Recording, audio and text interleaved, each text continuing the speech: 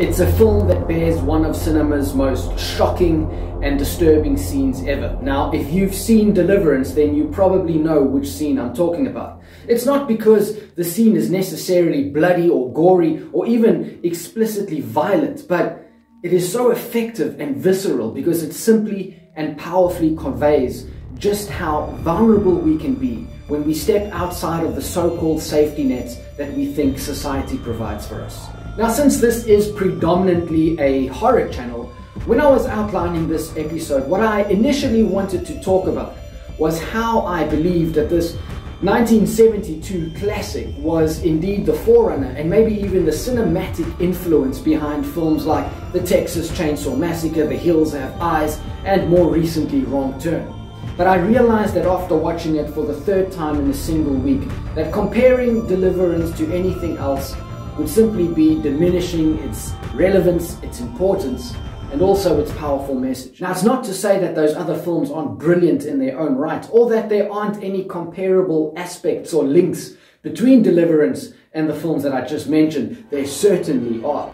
All of these films have similar markers. A group of city slickers taking what starts out to be a fun trip into the dense backwaters of the Deep South, only to get tangled up with an unsavory group of mountain people with seriously bad teeth.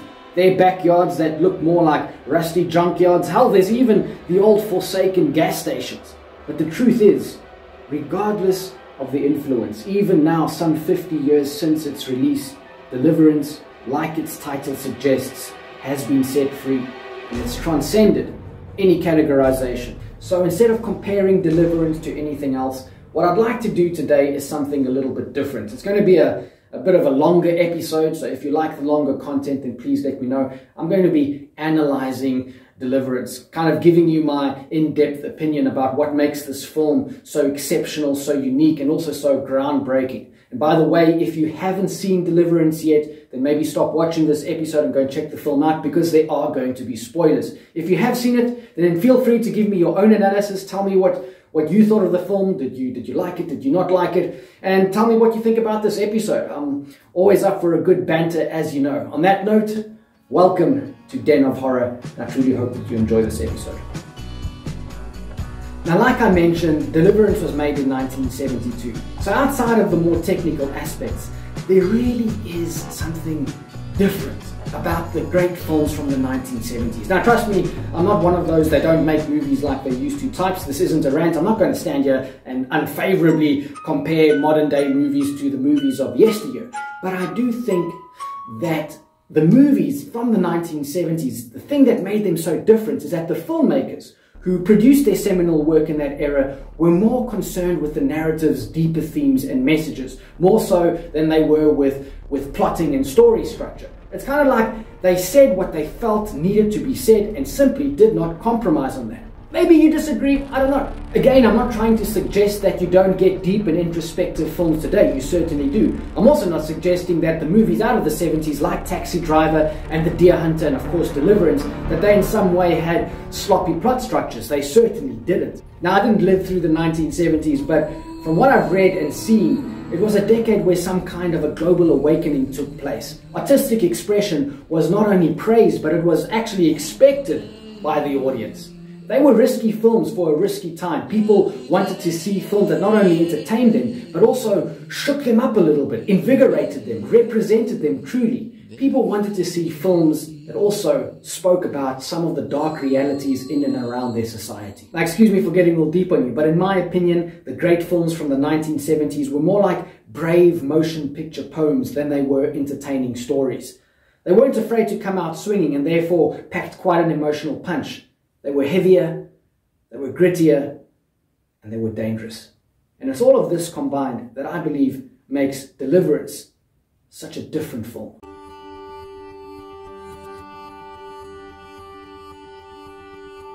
It's often been said that when director Jon Boorman turned James Dickey's novel of the same name into a film, the theme he was most concerned with was the theme of survival. Now, that's very apparent, and it's also suggested in the title itself. But what jumped out to me while I was watching this film, and it's the theme that I'd like to discuss with you today, is the one of adversary. Throughout the film, the theme of adversary takes shape in many different forms.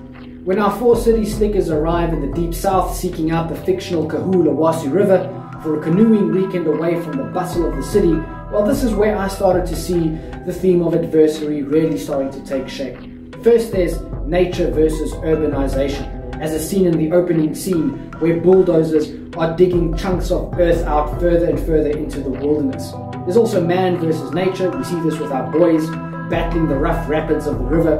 Also, novice city slickers versus violent, toothless mountain men. That's a pretty obvious one, which is set up early on too. But there's also manhood versus timidity, which is obviously quite a hot topic today. Now, in my opinion, our four main characters represent the four archetypes of the male psyche. First, we have Jon Voight, who plays the character of Ed, a level-headed guy who loves his life and in a way has become complacent in the comforts of city life. There's Ned Beatty, who brilliantly plays Bobby, the victim of the previously mentioned infamous scene. He's a chubby, happy-go-lucky guy, completely out of place with his soft frame and physically ill-prepared for the wild. There's also Ronny Cox of Robocop fame as Drew, the guitar-playing, sensitive dude with a conscience. And lastly, there's Burt Reynolds' character, Lewis Medlock, the personification of tough, rugged, and stubborn manliness. Adversary and survival will profoundly change these characters by the time the end credits roll.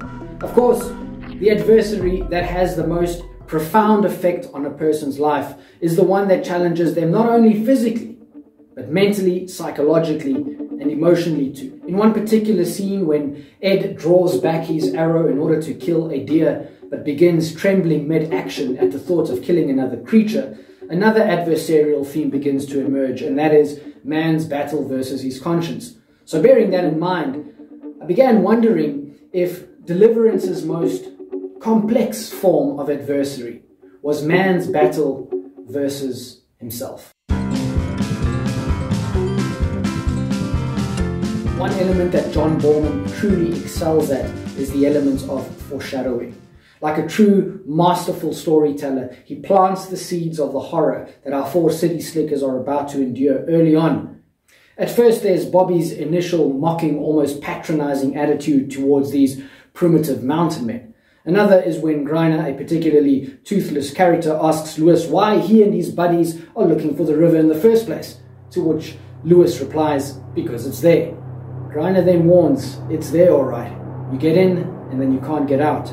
Earlier on, I mentioned Deliverance's very infamous scene, but the film also boasts another scene that is very famous, albeit for a different reason. When Drew pulls out his guitar and starts strumming a tune called The Dueling Banjos with a young boy, the scene starts out as quite touching. Drew plays a ditty, and the boy, who has all the symptoms of a future likely filled with bad teeth, plays along slowly.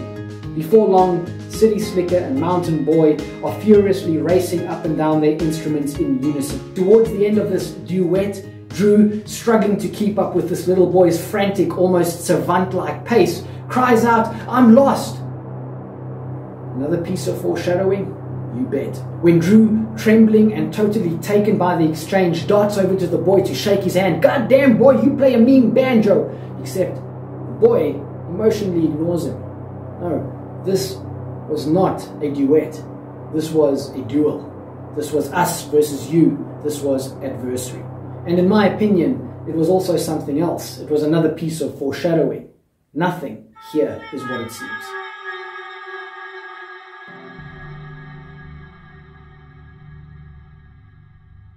In Deliverance, the point of no return takes place on the river, and I'll explain why I think that is pretty significant a little bit later on. But the boys are in their two canoes, are drifting down the river, and they pass underneath a bridge. And who is perched on top of the bridge like a mythical bird of prey? None other than our little banjo boy. Drew, still taken with the previous duet, if that's what you want to call it, waves up at the little boy, to which the little boy responds with nothing but an emotionless stare. It's not only a powerful piece of story reincorporation, but it also holds a lot of gravity because it takes place on the river, which in some mythology signifies change and also represents man's subconscious journey into the unknown.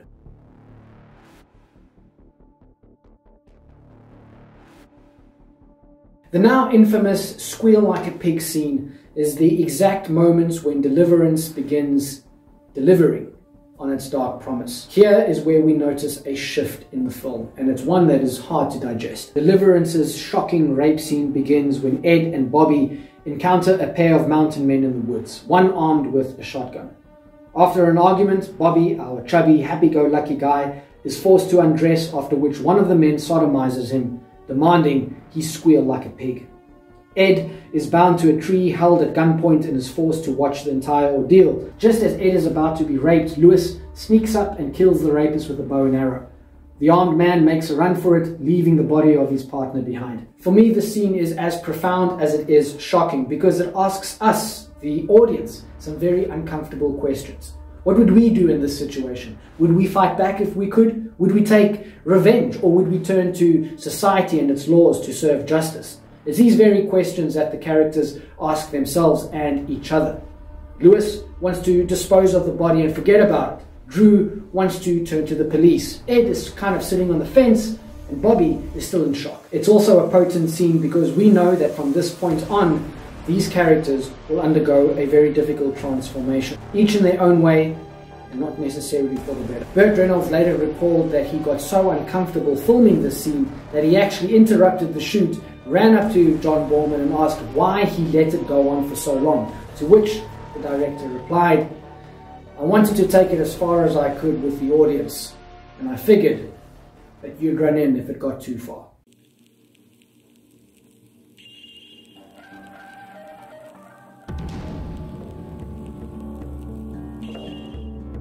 As the film moves toward the end of its second act, and with the body disposed of, the men decide to get back home as quickly as possible. But of course, the wilderness is not done with them. As they travel via the river further and deeper into the wild, our happy musician Drew is presumably shot by the escaped mountain man from the cliffs above and topples into the raging rapids.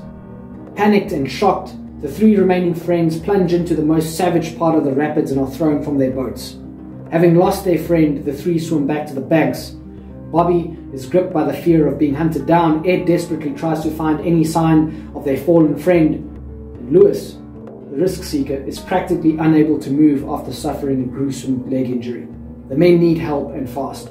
But with someone trying to kill them now, one of the men is forced to find their potential killer before he finds them.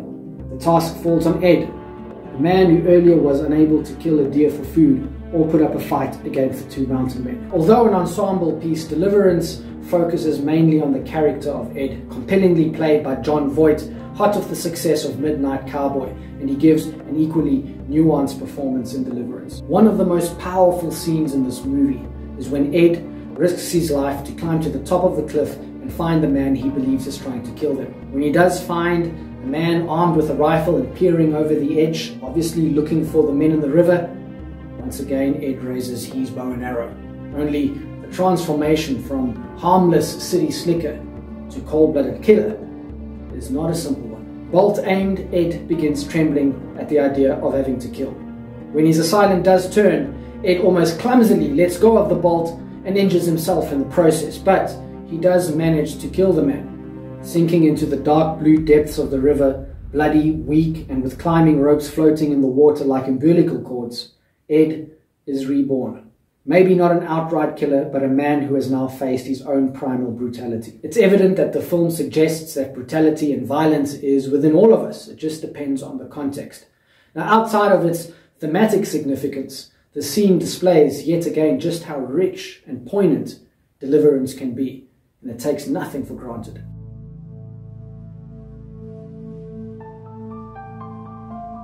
As the film draws to its close, I started to wonder about the title again. Deliverance, the act of being set free, of being rescued. Drew's body is found and his friends have a makeshift ceremony for him, weighing him down and lowering him into the depths of the water. Here's where I started to wonder about the title again. Is deliverance meant ironically in this case? Maybe, maybe not. Maybe Drew has been set free. Maybe all the characters have. Like I mentioned earlier, all of the characters in Deliverance undergo a profound transformation. Is Drew's the most profound of them all? He learns that the rules that govern his society are of absolutely no use in this one, but there is something more. In the beginning, he almost naively wanted to connect to something different. And now he will forever be connected to the world in which he lost his life. Lewis, from being stubborn, reckless and quick on the draw, learns that life is no game. As physically the toughest one in the group, his strength has deserted him and he is harmless. Now as he goes from savior to victim, having to rely purely on his friends. Bobby's transformation is also a potent one, and I had to think about it for a while, but in the end, it's him that cares for Lewis, and in his own way, he has to rise from the role of victim to savior. For Ed, the word deliverance takes on a particularly heavy notion. He is no longer a naive city slicker who was once happy to sit back and enjoy the comforts and indulgences of society. No. Now he is a savior, but he is a killer too. One also gets the feeling that the experiences will haunt him for the rest of his life. Has Ed been delivered? Have any of these characters? Now, I'm not sure how controversial Deliverance is by today's standards, but I don't think that that's what's important about this film. For me, at least what I took away from it, is that Deliverance has a certain resonance in the way that it asks its questions and the way that it delivers its message. As you can see, I really love this film and I can certainly see myself watching it again. But what did you think of Deliverance? What were your personal takeaways from this film? Let me know down in the comments. And also in the comments, if there's any other classics that you would like me to watch and share my thoughts on, let me know. On that note, stay safe, stay happy, but most of all, be delivered.